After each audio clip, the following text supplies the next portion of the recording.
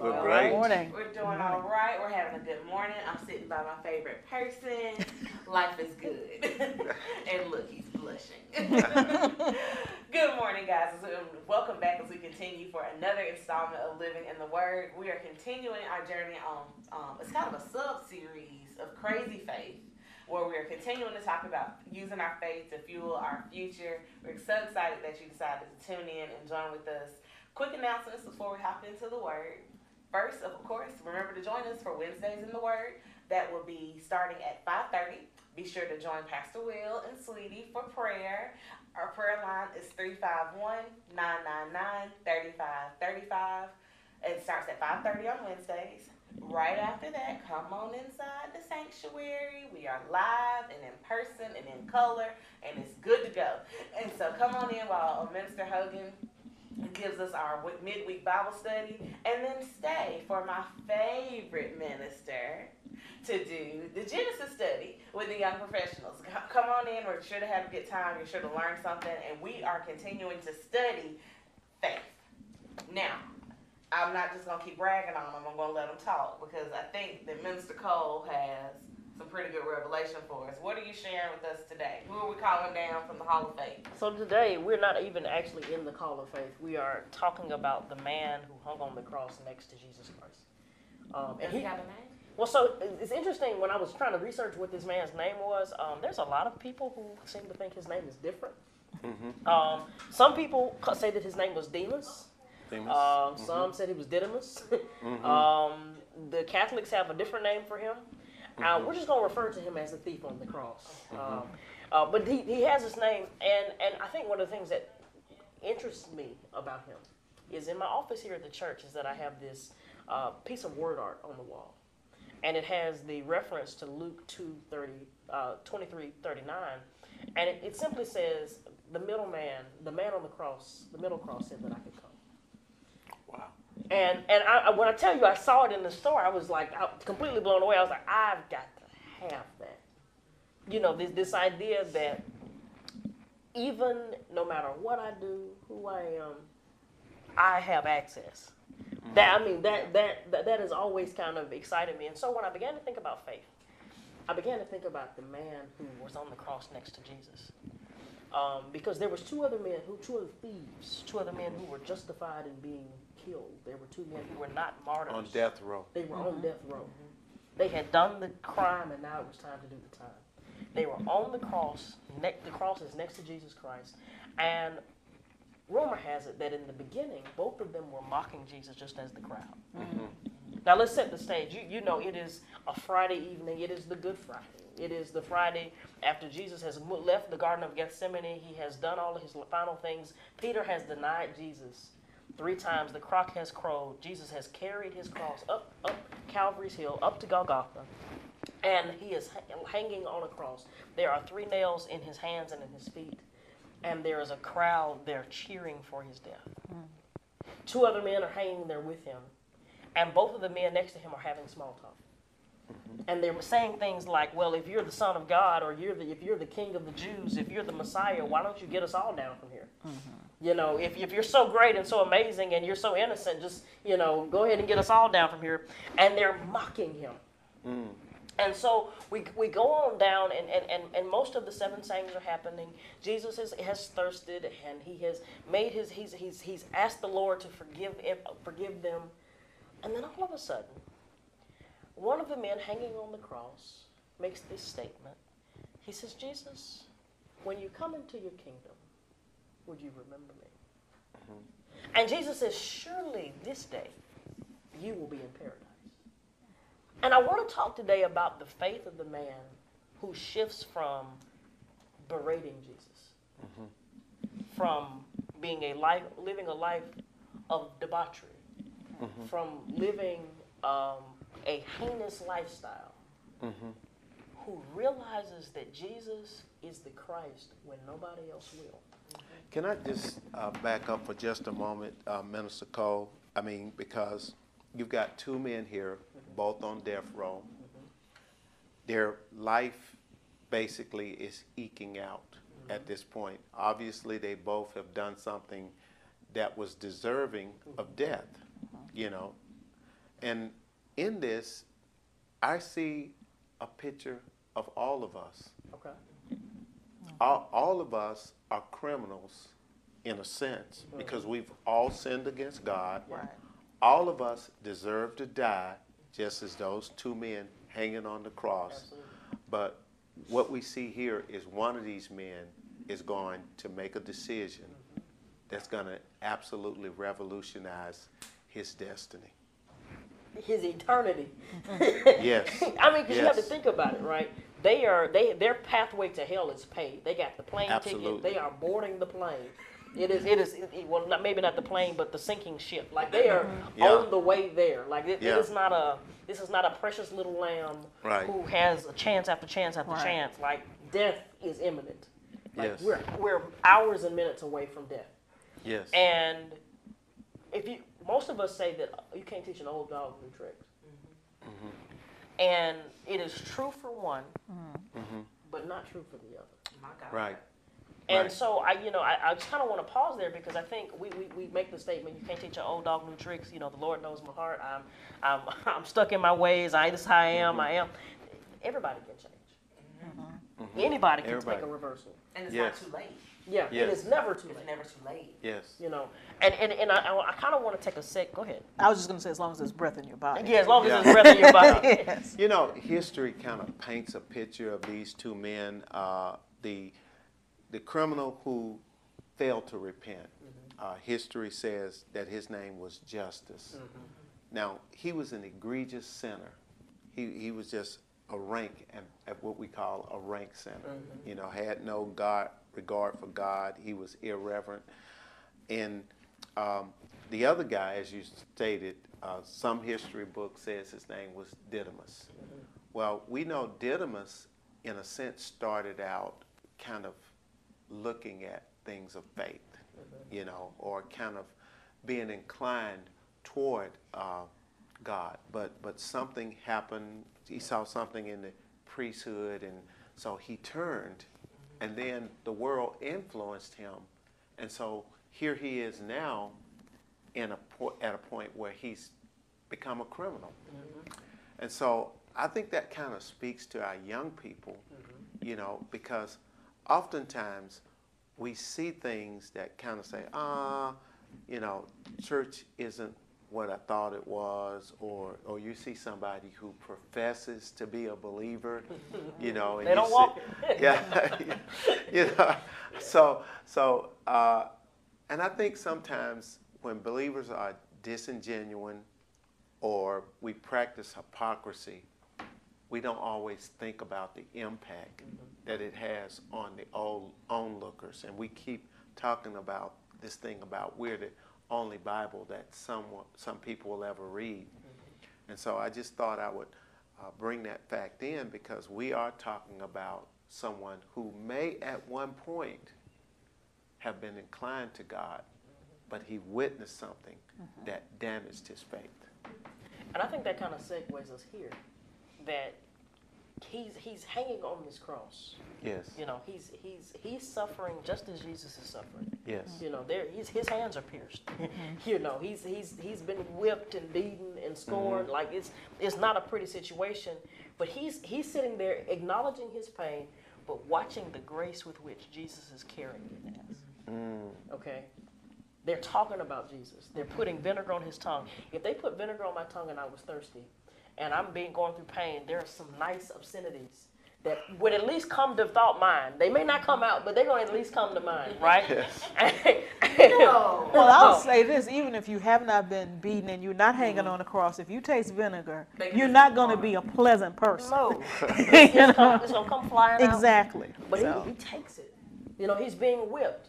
He takes it. He doesn't. The Bible says he doesn't utter a mumbling word. Like he's going through this, and then at the pinnacle of this disgraceful experience, he says, "Father, forgive them, for they know not what they do."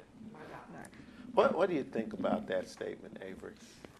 I think that was a turning point. Because, we know that there were seven things Jesus said on the cross. There are plenty of studies about it.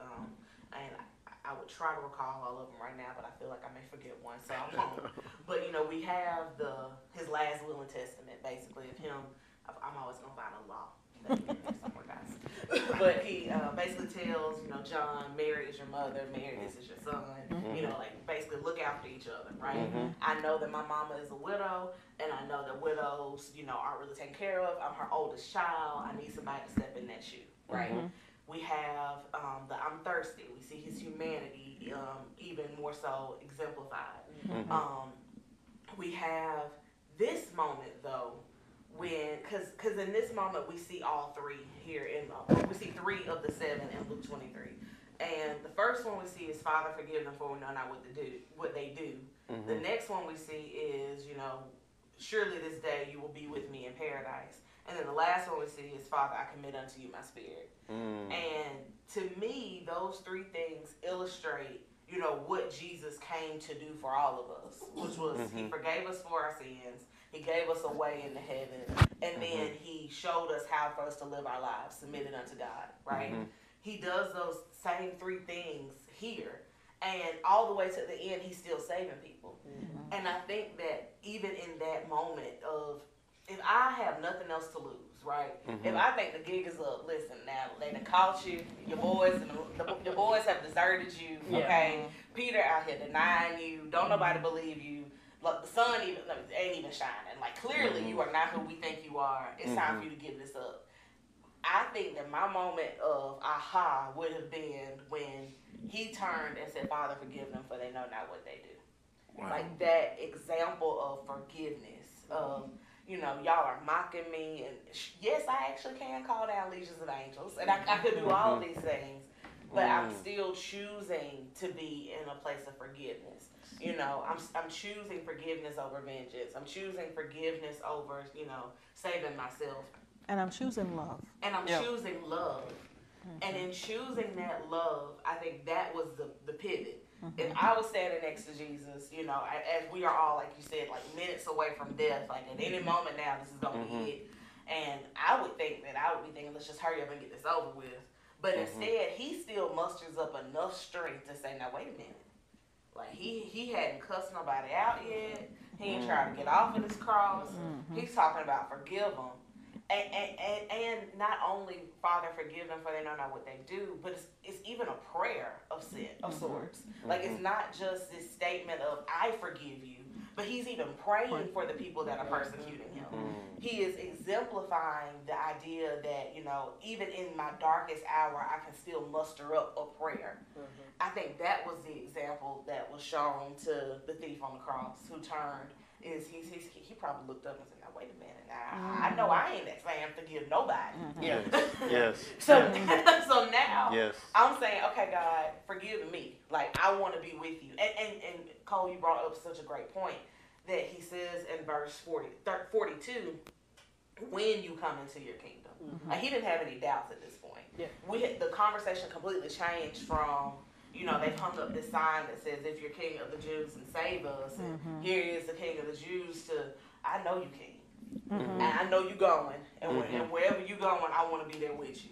And, that sign in your office it always brings tears to my eyes. I'm so emotional, guys. Yes. But just in my sensitiveness of just like, I can see this man who has lived this horrible life, who doesn't deserve anything, coming up to the gates. And, in my head it's really cartoonish. And Gabriel's standing there and he's got his checklist. And he was like, what's your name again?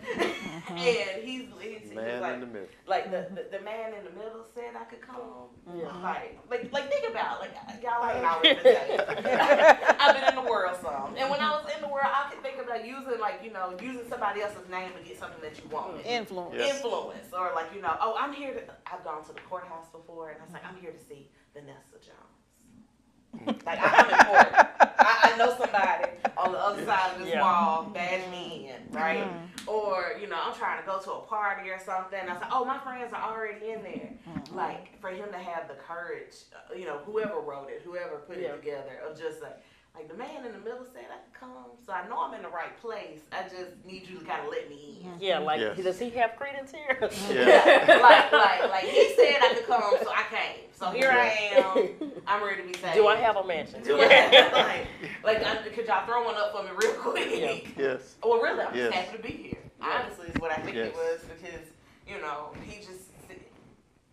his word said, Jesus, just remember me. You know, not necessarily give me grace or show me mercy. It wasn't this begging. He didn't know about the mansions.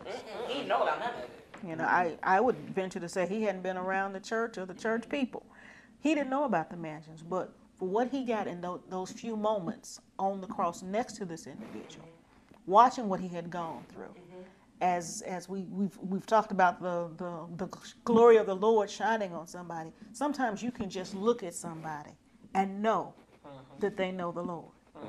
You can look at some people and know that they don't know much of anything. But you can look at some people and know that they know the Lord. And I think, as you said, that turning point was when he asked for forgiveness for these people who were mocking and spitting and doing all of these cruel things with a peace about him.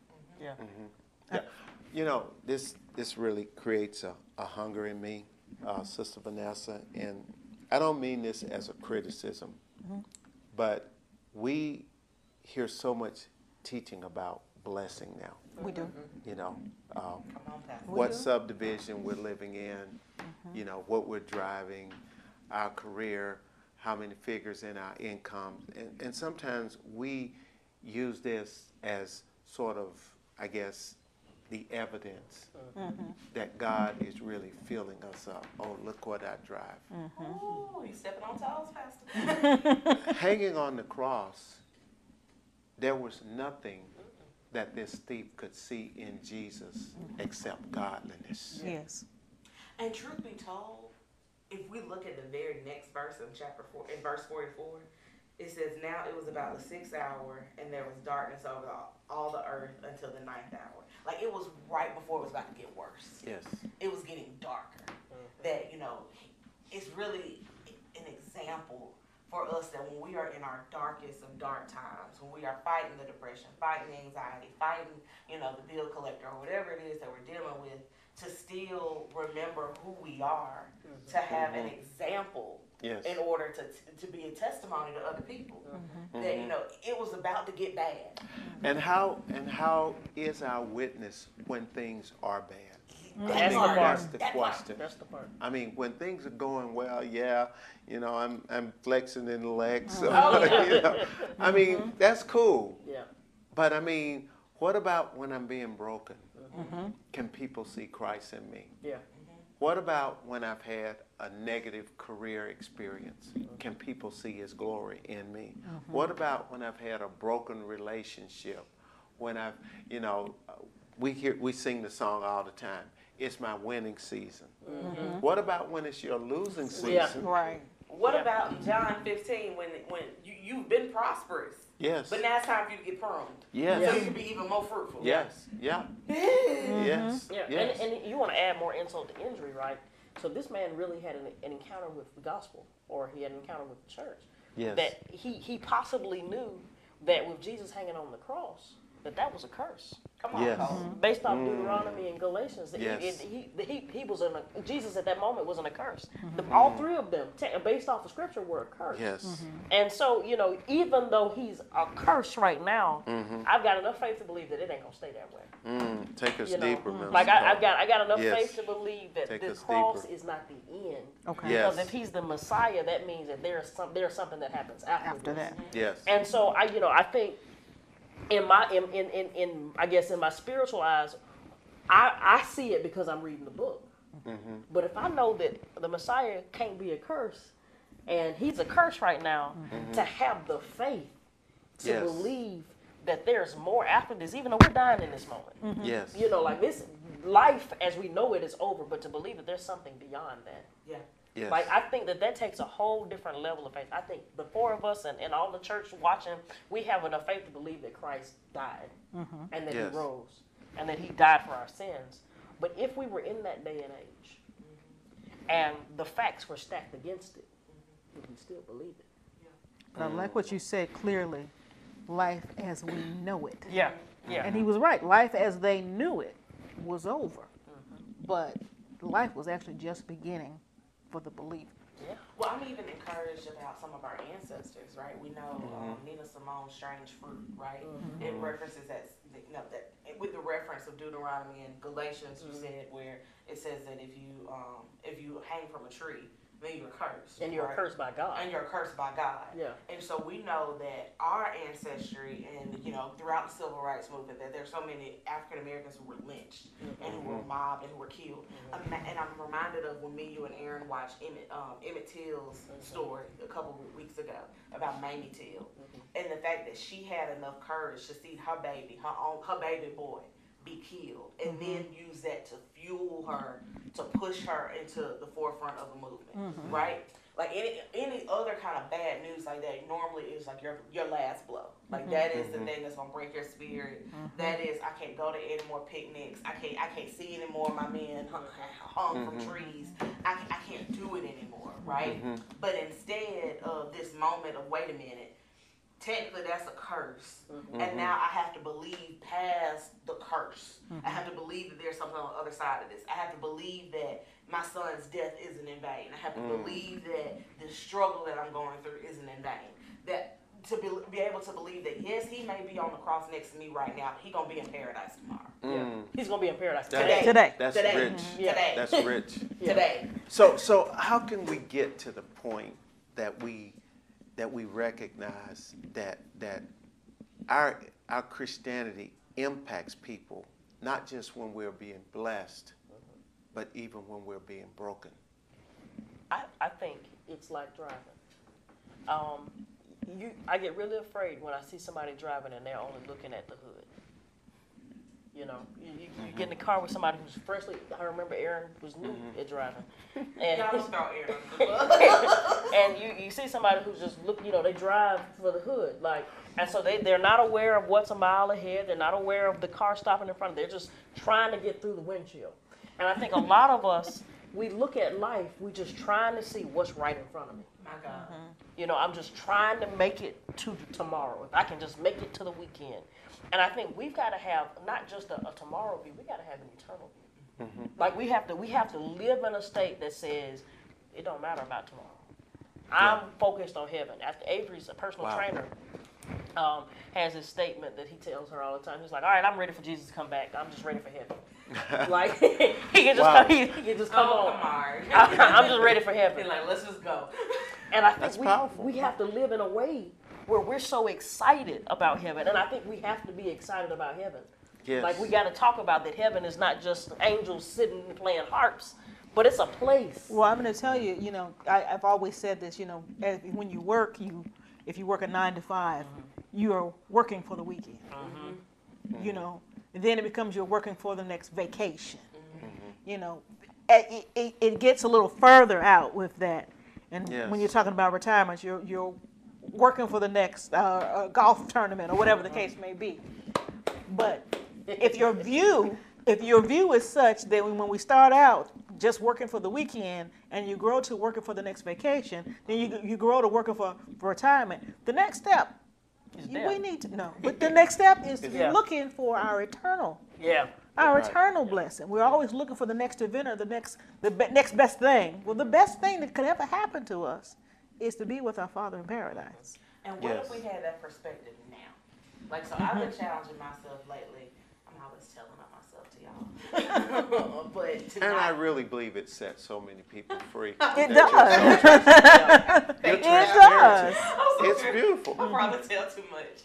But one of the things that I think about is I don't want to be a working for the weekend type person. Right? Exactly. Like I'm in a season of my life where a lot of great things are happening, but it's a lot at one time. There's a house, there's a wedding, there's a job, there's all of this different stuff on my plate. And I'll just be honest, y'all. I was over at the Jones home on Sunday evening, and I leaned across on my sweet sister Vanessa, Mama Jones, to me. And I was like, oh God, it's Monday and tomorrow. Like it was Saturday. It was Sunday night, but I was already thinking about Monday. And I had this feeling, and I instantly didn't want it. I was like, I don't want to dread Monday. I don't want to be the type person who, I prayed for this job at one point. I prayed to pass that bar. I prayed, I cried, I sweated, I bled, I did all the things to pass it. I don't want to dread it now. Right. But when I have an eternal mindset of I work as unto the Lord, of everything that I, like my labor is not in vain, that, you know, progress is progress. That's not in the Bible, but that's just a saying of mine. Of any other encouragement to say that, you know, what I'm doing matters and what I'm doing gives reverence to God, even in this moment, even in dying on the cross, like how I choose to die can give honor and glory to God. Exactly. It really challenges us instead of working for the weekend and, you know, then working for the next vacation, like, and seeing that as a counterfeit endurance, right? To say, like, oh, well, you got a little bit better, like you moved on, you edged on a little bit, but instead to say, like, no, I'm focused on eternity. You know, I want my Father to say, well done when this is all over. It's not a idea. Kamara's statement is not this idea that life is just so horrible and it's not going to get better until Jesus comes. It's really more of a, this is as bad as it's going to get, so I might as well make the best of it because I know Jesus is coming. I know something better is on the way. Yes. Something better is on the way. Yeah, yeah. Absolutely. Minister Cole, what does this say to someone who may actually feel like they're experiencing some type of curse? You know, there's some people that feel like life just redundantly, they don't get the breaks. Things just never work out for them. And so can you speak to that? I think what this says is that there is power to break that curse. And I think we've got to talk about deliverance and frame it in a way that deliverance, although for some of us it will come on this side. For others of us, deliverance will come on the other side. And that if you want to experience deliverance, whether your deliverance comes in this life or the next, you got to stay the course to see it. Yes. And I think the fact that there is hope for a man three men who were miserably cursed, and two of them come out and the curse is broken. I think we have to remember that the curse is broken. Like in our salvation, we have curse-breaking faith. You know, we have a curse-breaking faith. So although I may have this problem, and it seems like I'm going in this circle year after year after year after year, relationship after relationship after relationship, I've got to have enough faith that I believe that my faith says that I can see me free. I can see me whole. I can, and because I can see it, I can believe it. Because I can believe it, I can have it. Exactly. And so I think instead of, and you know, we shout over the blessings. I think we got to see ourselves free. Yeah. I got to see myself happy. I got to see myself blessed. I got to see myself whole. And I think when we begin to see that, because God has promised that, our faith begins to break those curses. Because if I believe it, the Bible says that if I pray for something and I believed it when I prayed for it, it's whose? Yes. Yeah. Yes. So we've got to start walking in that kind of faith, and we've got to change our confession, church. So many of us say that, Lord, how many times have we come down for a prayer line? We've had somebody lay hands and pray for us, and then as soon as we get off the church lot, we're talking about how bad our knees hurt. Yeah. And we're talking about how tough it is. Or we're talking about how bad these bills are due. The account could be negative 42, and you owe 4,200. But the confession has got to be, my God shall supply all my needs. Yes. Yeah. You know, the marriage may be falling apart, but the confession has to be, let no man separate what God has put together. Yes. That, you know, the confession, confession is made unto belief. So I got to see it, I got to believe it, I got to speak it. And the truth is that once you can start seeing it in the spirit, you'll start seeing it in the physical. And that's what we're trying to do here, church, you know. Yeah. Like, I think so much of everything that you just said reminded me of Revelation 12:11, that we overcome by the blood of the Lamb and the word of our testimony, right? By the curse-breaking power happened on the cross, right? The blood was shed there. But the part about our testimony, what are we saying? What are we recalling that God has done for us before? What are we hearing that God's doing with other believers? What are we, consistently feeding ourselves? And then what we're saying. And I want to interrupt you there. Go ahead. Because you got to remember that he said, when you come into your kingdom. His confession was never a question. No. Like, it was never a question. Like, and I want to encourage somebody to pray a confession. Yes. Lord, you said. Yes. So it is so. Not, God, if it was so please you, if it would be your will, would you please maybe sort of kind of bless me with whatever it is. But decree, Lord, you said in your word that I was above and not beneath.